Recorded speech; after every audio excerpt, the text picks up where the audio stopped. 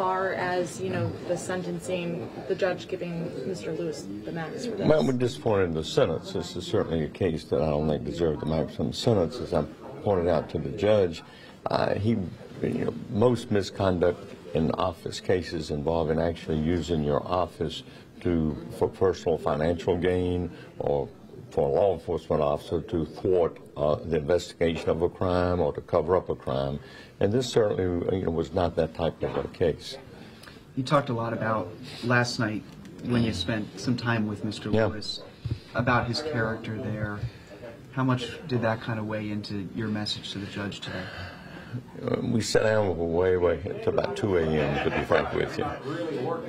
It weighed a lot into it. It's probably a conversation I should have sat down and had with him, many months ago, just to get to know him as an individual instead of getting to know his case, because that's an important aspect of it. He had an affair. I still am having trouble seeing how that affair cost the sheriff's department any money. The jury saw it another way, but as I mentioned yesterday, it's a very vague statute, and exactly what he had to do to violate it is really, I think, almost in the eye of the beholder, because the wording of it is so vague. But they've made their decision. We've got to make a decision now whether to appeal this, which will probably be done, and we've got roughly 10 days to do it.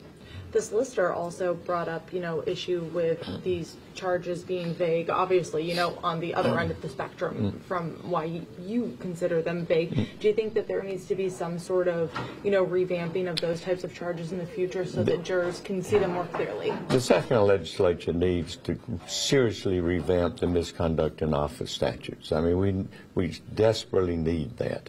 The common law misconduct in office statute, of which he was acquitted, is also very vague, and we don't know exactly what it means, even though we have a few cases interpreting it. And I hope the legislature does address it. I hope they come up with something that's much clearer, so that not only will jurors be able to understand it, but elected officials will have a very clear understanding of what their conduct would be or could be that could get them in trouble.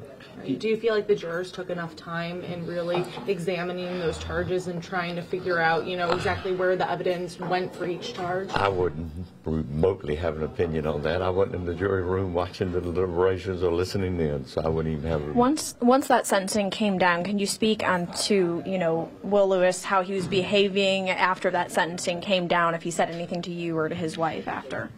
He spoke to his wife. I wasn't privy to that conversation, but he was disappointed with it, quite obviously. You said that we shouldn't be defined on a few months. We should be valued be evaluated as a whole. Why was that important for you to say in that sentencing?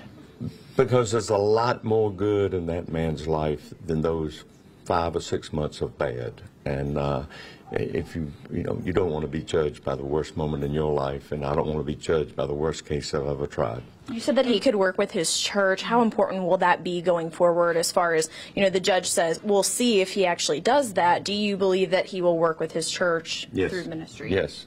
Why? Because I got to know Will.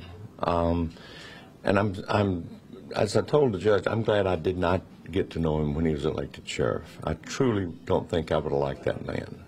But no, he's a very sincere person. I think there's no doubt in my mind he'll get involved in some ministries like that.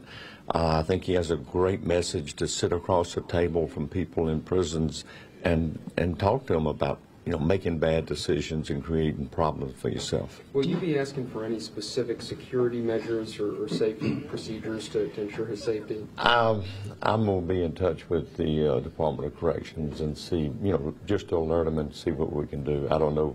I've never had somebody that's high-profile law enforcement officer go to prison before, so what measures are there right now, I don't know. Do you feel that not taking the plea deal, do you feel that weighed in any way into the sentence today? Are you asking if there's a trial penalty? I think more than likely, yes. How so? He got the maximum sentence after a trial with no record. What other conclusion can you make? Well, the jury did find him guilty, and he was the sheriff of Correct. Greenville County. Correct.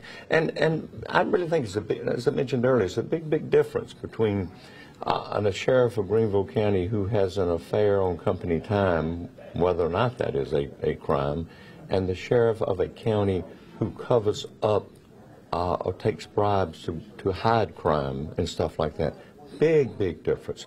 One clearly is the most reprehensible sheriff in the world. The other one may be a reprehensible moral individual. Now, the judge was saying that, you know, the things that Will Lewis took from the taxpayers here in Greenville County were not able to be repaid monetarily. Do you feel like there is a way that he can repay the citizens here in other ways? You can always repay society by leading good and moral lives, no question about that. But I don't think that, frankly, a sheriff's job is 24 hours a day. There's no question about that. That doesn't mean you don't have your time to yourself. And I think this affair was basically involving time to himself, not time. Not time during a budget meeting? No, there was no sex during the budget meeting. As far as we know. As far as everybody said. No, there was no. It was all after hours, and that's why I don't think it really dealt into the time he had to the job. The real tragedy in this case, and I said it to the jury yesterday, is that Will Lewis, I really believe, could have made an excellent sheriff. He had big ideas. He had enthusiasm. He was young enough to spend the time with it and the energy. And due to some bad personal decisions, he threw it away. Do you have any advice for anyone who may decide to run for that position, you know, now that there will be an election to decide who takes his place? Man, myself a political advisor, I don't know about that, but I would just say that truly the lesson from this is what I said. If you're going to run for public office, you've got to be like Caesar's wife and be beyond reproach, even the suggestion of it, because that law is so vague that you don't know what misstep would lead you into a criminal courtroom. There was a lot of talk being made, too, about Mrs. Lewis joining Mr. Lewis up there. Could you kind of speak to that and kind of why that was the case? It's happened in cases before mine. I mean, and the judge allowed it. And that's when she started out there when the jury was selected. It would kind of been a little awkward. And then all of a sudden, then she doesn't sit up there. So, I mean, the jury could perceive negatives from that. It's just not that big a deal. Anything else that we need to know that we didn't think to ask? No, I don't know. I hadn't thought about that. Sometimes the most important question. I know. If there is some sort of appeal that you would decide over the next 10 days, how would that process come about? What exactly would happen there? Well, we had to file notice of intent to appeal first, and we'd also apply for an appeal bond before Judge Cooper.